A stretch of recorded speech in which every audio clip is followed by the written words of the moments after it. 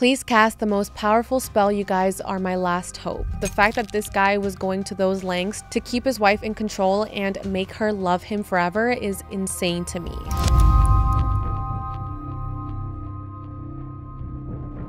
Hey everyone, welcome to What Happened with Jackie Flores.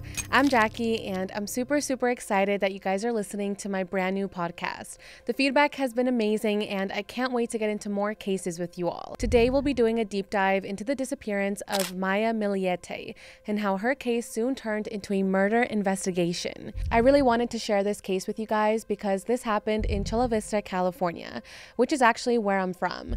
In fact, a lot of the search parties took place very close to me and everyone in the community was just hoping that she would be found safe and alive. To this day, anytime I go to a Starbucks or a Target near my neighborhood, there are still flyers of Maya Millete posted up and people to this day are still looking for answers. But anyways, let's dive in and let's talk about what happened to Maya Millete. Maya Millete was a 39-year-old Filipino-American who lived in the Chula Vista area of San Diego. She was born in the Philippines and was raised in Honolulu, Hawaii with her 5 other siblings. She attended and graduated from the University of Hawaii at Manoa. Maya met her husband, Larry Millete, in high school after his family moved from San Diego to Hawaii. His family actually moved to Hawaii because Larry was involved in a juvenile gang-related assault arrest. So I guess his family was trying to get him away from any bad influences. Now, the two got married in the year 2000, and after their wedding, Larry served in the United States Navy for 5 years. After that, they moved to San Diego and they had 3 kids who were aged 4, 9, and 11 at the time of her disappearance. I'm not going to share their names just for their privacy. Maya worked as a civilian employee of the United States Navy and was a contract specialist for the Naval Information Warfare Center. She was very close with her parents and her siblings and she talked to them pretty much on a daily basis. They all would hang out together. Maya really loved to go camping, hiking, and she was just an overall active person. People who knew her described her as smart, outgoing, kind, and a great mother. On top of that, she was absolutely gorgeous, and from the videos I've seen of her, she seemed like such a warm and sweet person. On January 7th, 2021, Maya was last seen by her family in the family's home on Paseo Los Gatos in Chula Vista. Nearby security footage showed her arriving home at around 4:45 p.m. She parked her car on the street and then walked inside her house. However, there was never any footage of her leaving. The next day, on January 8th, Maya's brother, JR, started to grow concerned for his sister Maya. He hadn't heard from her the entire day, so he decided to drive to her house and check in on her. When he arrived, he says that he found Larry upstairs and his nieces and nephews inside the home. He asked one of Maya's daughters where their mom was, and they said that she had been locked in her room for about 11 hours. JR asked Larry what had happened, why was his sister locked inside the room? And Larry told him that the night before, he and Maya actually got into a fight, and that since then, Maya locked herself inside the room and had not come out or spoken to Larry or the kids. Which to me is just very confusing because if your wife has been inside the room the entire day, how are you not finding that a bit odd? Like, wouldn't you knock or try to get inside the room to make sure that your wife was okay, especially since she hadn't spoken to the kids at all? And on top of that, she hadn't eaten anything, so I don't know why Larry didn't think that this was odd. Now, the next day, on January 9th, this was actually Maya's daughter's birthday. The family had booked a trip to go to Big Bear to celebrate, but on that day, Maya never showed up. People tried to call Maya to get in contact with her to see what was going on, but they never heard from her. That same day, Maya's father, Pablito Tabalanza, went to the Millete home very worried about his daughter. Now, Larry told him that Maya was still inside the bedroom, but when Pablito knocked on the door and called out to his daughter, no one answered. He asked Larry to open the door, and Larry actually had a key and unlocked it. And of course, when Pablito walked inside the room, Maya was nowhere to be found. They went to go check on Maya's car, and it was still parked outside. So this is when the family started to get very worried. On January 9th at around 11:18 p.m., Maya's sister, Mary Chris, called the police to report Maya as missing. She says that Larry was trying to downplay her sister's disappearance and said that she had just gone hiking. He even told her to wait until around 2:20 in the morning to report Maya as missing. But Mary Chris knew that something was wrong and she couldn't wait any longer. Now, I think the first red flag is that Maya's husband wasn't the one to report his wife as missing. How did he not think it was odd that his wife literally missed their daughter's 11th birthday? This was something that they had planned for a long time, and she was so excited to celebrate this with her family. So the fact that she never showed up and that she just ditched this family trip is extremely suspicious. So let's get into the investigation. Police arrived to Maya's home on January 10th at 1 a.m. to begin the investigation. This is when they learned that the family hadn't actually seen her for 3 days now. So they immediately began searching because this was very odd. They started going around the neighborhood and they spoke to a neighbor who said that they saw the Millete children playing outside the house after 10 p.m. on the night that Maya disappeared. Now, this neighbor thought that this was strange because it was a weeknight, it was very cold outside, so it was just a bit odd for the children to be playing out that late at night. Police continued looking around the neighborhood, and that's when they discovered that at 9:57 p.m. on January 7th, a security camera captured the sound of 9 loud bangs, which police theorize could be gunshots coming from somewhere in the neighborhood. Now, this footage hasn't been fully analyzed, so it cannot be confirmed whether or not these loud bangs were actually gunshots. They checked Maya's phone records, and her last phone call was an outgoing call at 5:48 p.m. to a family law attorney in Carlsbad. This call lasted for 10 minutes and 20 seconds. Then, on January 8th at 1:25 a.m., Maya's cell phone either dies or is turned off, but its last location was at her house. It was also later discovered that earlier that day, Maya had made an appointment to see a divorce lawyer. Now, of course, police wanted to look into Maya's husband, Larry. He was the last person known to have seen Maya, so police asked him where he was during Maya's disappearance. On January 8th, the morning after his wife's disappearance, Larry made a trip to Solana Beach with his 4-year-old son. He was at this beach for over 11 hours, and his phone had been turned off from 6:45 a.m. to 6:34 p.m. that entire day. Now, this is odd. First of all, that day was very foggy and cold, so why would Larry take his 4-year-old son on a cold beach day for 11 hours? And why was his phone turned off all day? I mean, did he not need his phone to get in contact with his wife to update her about the beach day or to get in contact with his other children? It just was very odd that he would just go completely MIA. So police also thought that this was strange, and they actually went to go ask the lifeguards and the state park officers if they had seen Larry at the beach, but there were no witnesses or really any evidence to prove that Larry had actually been there. Now, while Larry was at the beach for 11 hours with his son, he says that his daughter stayed at home with Maya. That same day, he was supposed to go to work, but he never showed up. Police go back to look at the neighbor's security footage, and that's when they see that the morning Larry went to the beach, he had backed up and repositioned his car into the garage. Now, when asked about this, he claims that he was simply pulling the car inside to load in a cooler with some snacks. But who knows? Now, I'm going to give a little bit of a timeline of the key moments that happened during the investigation. On January 23rd, police got a warrant to search the Millete home. At this point, police said that Maya's whole family had been and continued to be cooperative in the search. Then, on February 4th, Mary Chris told news reporters that she was starting to feel desperate for answers. She also told the reporters that detectives on the case told her that Larry had lawyered up and was no longer cooperating with the investigation. The next day, on February 5th, there was a media briefing where Mary Chris pleaded with the public to keep the search going and for anyone with information to come forward. The police chief, Roxana Kennedy, also spoke and said that they were working around the clock on Maya's case. She also added that as a mother, she knows that Maya's kids meant everything to her, and knowing that she missed her daughter's 11th birthday really hit home with many detectives. To me, this sounds like police knew that Maya didn't run away, she didn't go hiking, she didn't go to a winery in Temecula like Larry claimed. I mean, the police and the family knew that something much worse most likely happened. Also, around this time, it came out that Maya and Larry were having marital issues for a year, but that they were going to see a counselor and were trying to work things out for the kids. But they had been pretty much off and on. And on January 3rd, just days before Maya disappeared, Maya and Larry had gone on a camping trip with Mary Chris and with her husband. Mary Chris said that Maya and Larry had a lot of arguments on this trip, so their relationship was not going well. On February 16th, police said that Larry was still not cooperating with police and wasn't helping out with the search parties anymore. Larry also didn't let the police ever interview his 3 kids, which is his right as a parent, but honestly, it makes a lot of people wonder if maybe the kids saw or knew something. On April 1st, a search warrant is executed at Larry's aunt and uncle's home in San Diego.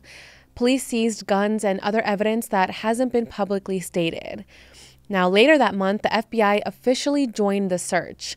On May 7th, police got a second search warrant to investigate the Millete home. Larry later said that on this day, he was pulled over and held in police custody for over 6 hours while they did the search, which obviously he wasn't happy about. The search resulted in police putting a temporary gun violence restraining order on Larry, but he claims that the guns that they seized are legally owned. Police got a third search warrant for the Millete home on July 1st so that they could obtain additional evidence and clues.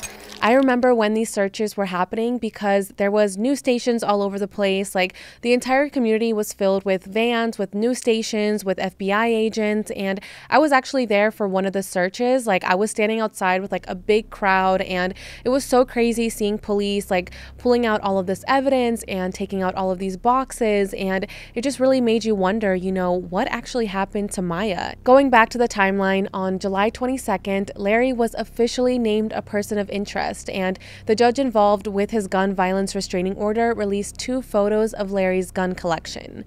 He had a total of 16 rifles and handguns. Meanwhile, that summer, Maya's parents, Pablito and Naomi, are battling in family court trying to get visitation with Maya's 3 children. Because at this point, Larry literally did not let any of Maya's family speak to the children. He didn't let Mary Chris, he didn't let Maya's parents. I mean, the only people that were allowed to be with Larry's kids were Larry himself and his own parents. And considering how close the family was, this was so difficult. I remember Mary Chris going on the Dr. Phil show, and she was venting to him saying, I just want to see my sister's kids. Like, I just want them to be close to family. And it just really was hurtful that they were so isolated and that they weren't able to, you know, grieve with the children because, you know, they also lost their mother. They don't know where their mother is. So it was just such a difficult time for the entire family. On September 8th, Larry says in court papers that he thinks Maya is still alive and that she voluntarily left. Larry wrote that she had left the house at least twice in 2020 without saying goodbye to him or the kids. However, on October 19th, Larry was arrested for Maya's murder. This arrest was shocking for multiple reasons, so at a briefing, the police chief and the district attorney gave more details into the investigation. They believe Larry murdered Maya on January 7th and then disposed of her body on January 8th. Now, if you remember, on January 8th, Larry went to the beach for 11 hours. So a lot of people wonder if he actually wasn't at the beach and instead he used that time to dispose of his wife's body. Larry's arraignment happened days after his arrest, and he pleaded not guilty for the first-degree murder of Maya and for a weapons possession charge. Larry wasn't granted bail because he was considered a danger to the community. On October 27th, Larry is back in court for violating the protective order that had been placed against him and the 3 children. He wasn't supposed to contact them, but Larry had made 9 hours worth of calls from jail to the kids at all hours of the day. That includes during school hours and even a call at around 1:48 in the morning. Now, during all of this, the searches for Maya's body continued, but unfortunately, they were still unsuccessful. Since Larry was in jail, his parents had custody of the children. Mary Chris attempted to get temporary custody of the children, but the judge ruled against it. However, Maya's side of the family was allowed to have regular visits with the kids. On June 10th, Larry's attorney said that he wasn't competent to stand on trial, so the judge actually had to suspend the trial until Larry could get checked. However, after being evaluated by a psychiatrist, Larry was deemed mentally competent, so the trial would be moving forward. On January 11th, 2023, so just a few months ago, the preliminary hearing officially began. And to anyone who doesn't know, a hearing comes before a trial, so there is no jury. This happens so that a judge can decide if there is even enough evidence to actually have a trial. During the preliminary hearing, the prosecution would be calling 25 witnesses and the defense would be calling none. So I think we knew how this trial was going to go. Now, the first witness was Destiny Johnson, who worked at Broad & Law office in Chula Vista. She confirmed that Maya called and scheduled an appointment with a divorce attorney on January 7th. She said that while on the phone with Maya, she gathered that she loved her kids and that she was terrified of what her husband's reaction would be to the divorce. Maya's brother also testified that Maya told him Larry was toxic and mentally abusive. Apparently, he was convinced that Maya was having an affair, and he was monitoring all her emails, her text messages, her social media, and her finances to the point where she just stopped being friends with any guys. Other witnesses testified about Maya and Larry's marital problems and that Larry had said he was becoming desperate. Maya's co-worker, Darren Sopp, also testified and said that in early 2020, Larry heard about a woman accusing Maya of having an affair with another coworker. But this whole thing was a misunderstanding and everything was actually fine. However, Larry didn't agree with this. He started sending Derek frequent emails asking him to separate Maya and the other employee. In one email, Larry said that he thought moving the other employee to a different division would help Maya reset herself and the relationship as well. So Larry honestly believed that Maya was cheating even though she wasn't. Also, just sending those emails and trying to control what Maya was doing at her job is so inappropriate, and the fact that he was basically telling the job to make sure that his wife didn't speak to any men is insane. And it honestly shows how controlling Larry was. And it just gets worse. Maya's phone records were reviewed by police, and in a text sent from the coworker to Maya, he said Larry had contacted his wife about the alleged affair and that he was worried for Maya's safety. A detective also testified that Maya and this coworker texted every day frequently, sometimes from a second Instagram account. He said that the messages seemed romantic and caring, but that they also just seemed to be friendly messages. Now, Maya had to have a second Instagram account, not because she was having an affair, but because Larry was always monitoring her. She had absolutely no privacy. Now, a close friend of Maya's testified that Maya had discovered Larry was trying to track her at all times, and she was so upset about this that she actually locked herself inside a room. Just imagine what Maya was going through. I mean, her husband was literally watching her. He was following her. He was tracking her and monitoring all her emails, text messages, social media, finances. I mean, this guy was so controlling, and Maya just felt so suffocated. On day 7 of the preliminary hearing, Larry's search history was presented to the court, and it was honestly shocking. He had searched terms such as subliminal wife training and training your wife subliminal 9 times. He searched, is manhandling your wife abuse 5 times. He also searched physical abuse manifesting years after in a marriage 5 times, and can you track an iPhone if it's on airplane mode at least 7 times. Larry also searched plant you take to never wake up and water hemlock, which is a very poisonous plant that can easily kill you if you eat any part of it. He also searched multiple different drugs that can incapacitate a person, including Rohypnol, also known as roofies, the date rape drug. He had also searched some inappropriate sexual subliminals several times, but I'm not going to quote those. There was also testimony before the hearing that said Maya had found a cell phone hidden under her bed, but Larry said the hidden messages in them just said, "I love you" and "love me." And if you guys don't know what a subliminal is, they're messages that play really sped up or quietly under music or white noise so that you can't consciously hear them, but your brain is still able to absorb the message. So basically, Larry was trying to mind control her. A letter written by Maya to Larry was also shown where she writes about finding the strength to initiate physically leaving and said, "Let me find my peace. I cannot find it with you. Larry sent a screenshot of a text message from Maya to his boss on January 6th, the day before Maya went missing, where Maya said in caps, "I don't want to be your wife anymore. I'm filing whether you like it or not. I should have left a long time ago, and this time I'm not going to look back and say that again." That same day, Larry told his boss that he couldn't come in because he said, "It's been an exhausting day full of getting yelled at. I just can't fathom what's going on. This is surreal, like life is hopeless." Now, hearing all of that just makes you feel so sad for Maya. The fact that she found this phone under her bed with these subliminal messages, and the fact that she sent that message to Larry said that she's trying to find her peace, it just really breaks your heart, and I just feel so sad and just so frustrated that Maya was stuck in such a toxic and terrible relationship. On January 7th, the day Maya went missing, Larry's boss texted him and asked him what his ETA would be. Larry replied saying, "I'm not right," and later texted him, "I'm about to lose it." A secret recording Maya took of an argument that she and Larry had was also played in court. The argument was about Larry thinking that Maya was having an affair with her coworker. Larry was saying things like, "I don't know what you guys were doing at 7 or 8 at night all the time." And one of Maya's replies was, "So that's enough for you to wish death on me all the time?" There was also footage played from a neighbor's security camera that showed something being burned in the Millete backyard fireplace in May of 2021. And during one of the house searches, Maya's credit card was found burnt in that fireplace. If you remember, there were 3 searches of the house, and it seems like this was because of the tips that police were getting. Okay, so I know what I've mentioned is pretty insane, and it's very out there, but it just gets scarier from there.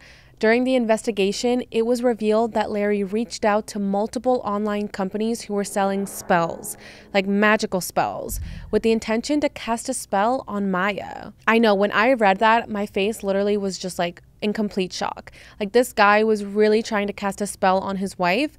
That's how desperate he was to keep her in control. So the spells were originally meant to make Maya obey Larry or fall back in love with him.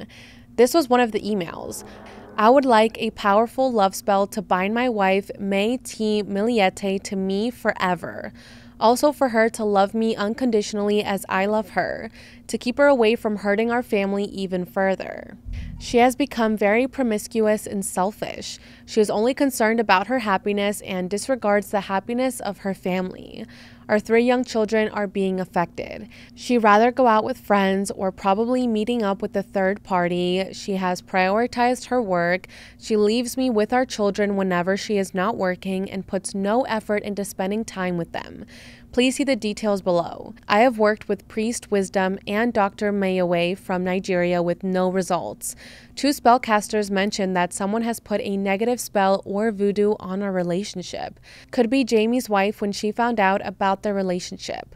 Please cast the most powerful spell, you guys are my last hope. She has since not yet filed, but afraid I might report them at their employment. That's why she hasn't yet. Please help me. Please cast the best spell for my situation. Thank you so much in advance. Very respectfully, Larry I. Millete." Again, thank you. Yeah, that is literally something that Larry wrote about his wife. He literally typed out this email and asked for someone to cast a spell on his wife. And the fact that he said that he had reached out to other spellcasters before is insane. I had no idea that this was even a thing. Like, I didn't know that brujeria was like actually real. I don't know if it is actually real, but the fact that this guy was going to those lengths to keep his wife in control and make her love him forever is insane to me.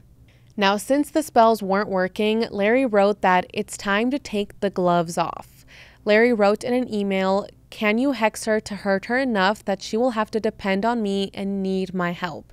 She's only nice to me when she needs me or sick." He made specific requests, like when the family had plans to go dirt bike riding for a spell that would make Maya crash and get stuck on bed rest. Again, this is all insane. The fact that he literally wanted his wife to get injured just so she would need him forever. And I feel like the people that were getting these emails definitely should have contacted the police. I mean, again, I had no idea that this was even a business, but the fact that these people were receiving emails of this man asking them to injure his wife, life and didn't report it to the police is pretty shocking. In another email, I'm not exactly sure who Larry sent this one to, but he said, "I think she wants me to snap. I'm shaking inside, ready to snap." Now, this is just proof that these things can never happen overnight, and when someone is acting this way, it has to be taken seriously. Now, to explain why Larry should go to trial, even without a body, the prosecution quoted from Charles Manson's case in his closing argument. He read directly from the 1977's People v.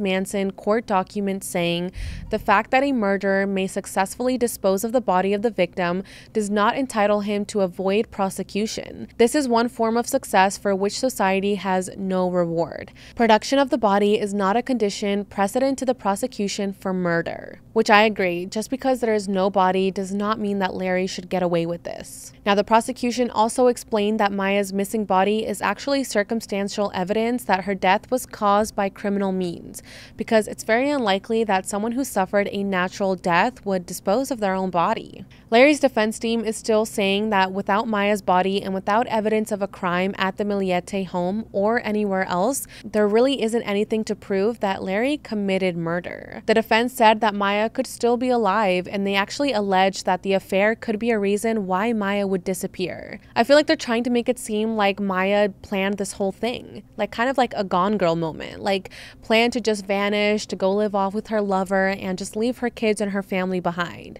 which again, the family says would never happen. On top of that, this lover that the defense accuses Maya of having isn't even missing. Like, he's literally here in San Diego still. So they are just trying to make Maya seem like a bad person that planned to just abandon her family. But luckily, the judge has sided with the prosecution, saying that it was very unlikely that Maya left home willingly, without ever contacting her family again. The judge agreed there is probable cause, so Larry will be going to trial.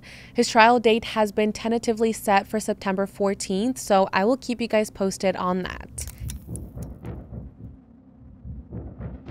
So let's talk about what we can do to help.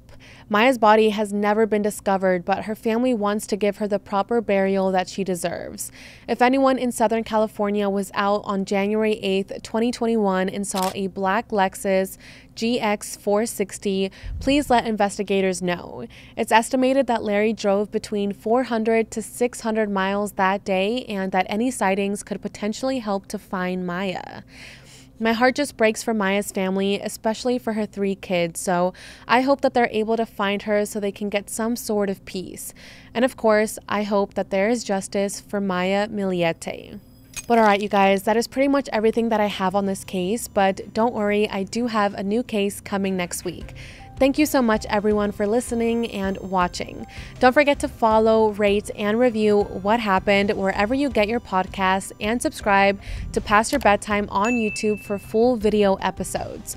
You can find me on Instagram at Jackie Flores and on TikTok at True Crime Jackie. Thank you again so much for being here, and I will see you guys in the next episode. Bye!